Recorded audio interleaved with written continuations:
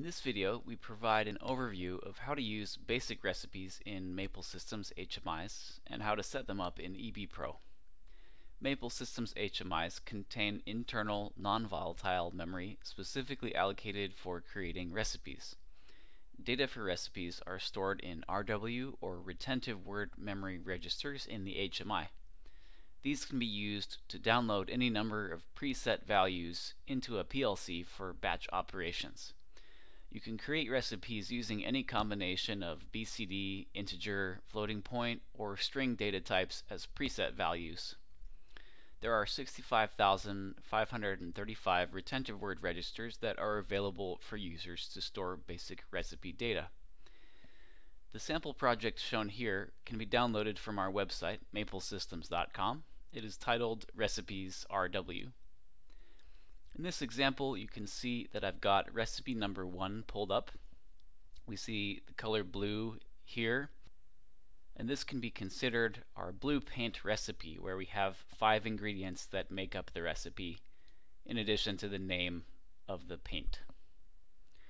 Now I can switch to our next recipe in the HMI using these set word objects. For example, the second recipe is green, and I can modify the values here. And if I wish, I can then download or transfer this recipe to our PLC using the download recipe button. This is the data transfer. In this sample project, we're just writing to local word memory, but you can imagine writing to your PLC in this fashion. Now, if you wish, you can see all of the data currently residing in retentive word memory from this page, accessible here. Now, what allows us to use the same set of numeric and ASCII objects for multiple recipes is indexing. Each ingredient here is indexed using an RWI address. For example, the name uses RWI 0 as a starting index. And if you combine the RW index address with the value in the offset register at local word 9000, we can derive where a given ingredient value is stored in the HMI in RW memory. We would recommend reviewing these two pages here and here for more information, for example on RW addresses. It's important to point out here that retentive word addresses can be used to store data even while the HMI is powered off. However, you should be aware that the default interval at which the HMI will save data to persistent memory is every 60 seconds.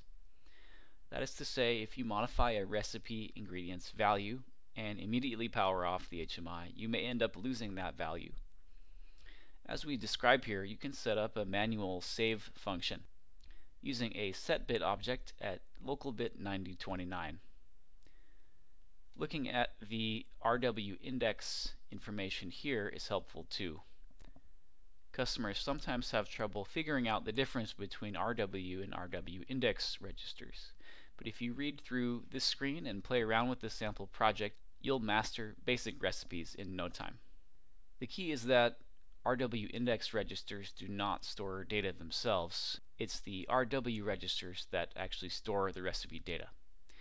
Determining which RW address is used to store a given piece of data is as easy as adding up the RW index address plus the offset value at local word 9000.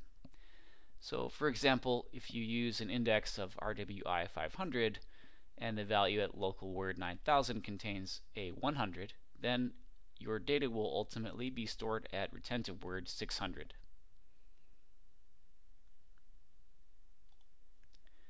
In this project, we have set up just 5 recipes.